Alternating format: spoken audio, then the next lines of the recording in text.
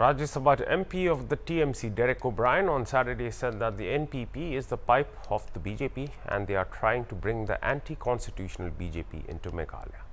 Addressing media persons during a press briefing at Windermere in Umpling, the TMC leader asked the Meghalaya Chief Minister and NPP National President Conrad Sangma to first keep his flock in order, while calling the prediction of Conrad about Mukul Sangma joining BJP post-election as absurd.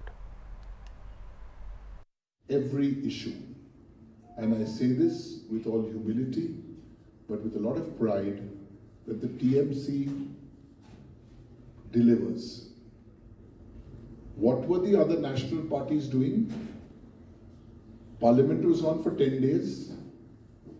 I challenge any national party or regional party to show you 2 minutes of any of their MPs raising a single issue. An open challenge.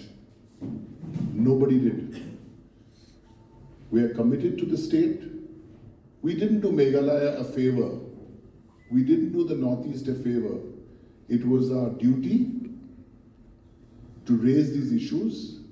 These are very, very serious issues. Some issues don't only affect Meghalaya or the Northeast, and some are issues which go beyond that. We all know that they have a pipe. They are the pipe of the BJP to bring the BJP, the fascist, anti-constitutional BJP, into Meghalaya.